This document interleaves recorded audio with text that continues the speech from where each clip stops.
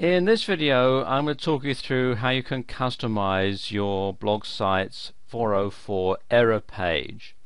Now, most themes come with a 404 error page built into them, and the theme that I'm using on this site has a 404 error page that looks like this. And it's alright, but you can customize it if you wish to have your own message on there rather than the default one. And what you do is come to the dashboard and you want to go down to where it says Appearance, and then Editor. Make sure that the theme you want to edit is shown here in this little window. I'm going to use the default one, 2010, for this demonstration, and you'll see the various templates are listed here at the side, and the one that we're going to edit in this video here is this top one, 404 template, which is the file name 404 PHP. You must make sure that your PHP files are writable on your server, otherwise this won't work and it won't save it. So if you do get an error when you save, then you'll have to go into cPanel and make sure that the PHP files on your server are writable. Okay, let's just click here on the 404 template.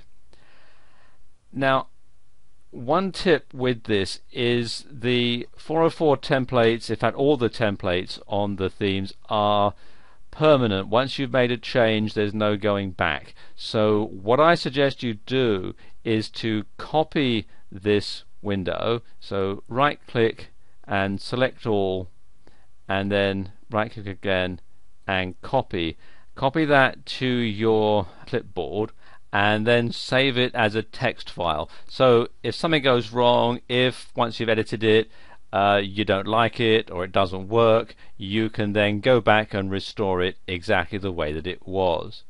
Now, I've already done that before I started recording this video, so I'm going to go ahead and work on. And what you want to do is you want to look for the sort of text that was already on the site here. So you can see it says not found, and then we've got the message and the search window, and you can see the text here. So I'm going to change that. Now, one thing that I've discovered through trial and error is you should not use an apostrophe or a single quote in your text. Otherwise, for some reason, this doesn't work properly. One of the idiosyncrasies of PHP, I guess. So it's just like in high school when you're writing your term paper, you don't use contractions when you're writing something on the message here. So let's just change this. Let's tell you what, let's change the whole message there. I'm just going to highlight that and delete it, and I'm going to say sorry, we could not find that page.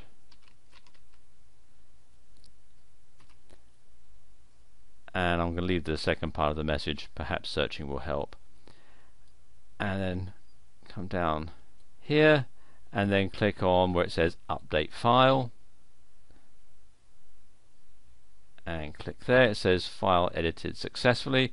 Now if I go back to the error page, this is a page that I've typed in that doesn't exist, and if I refresh, there you go, you can see it's changed that. And you can do all sorts of things on your 404 page to make it unique to your site.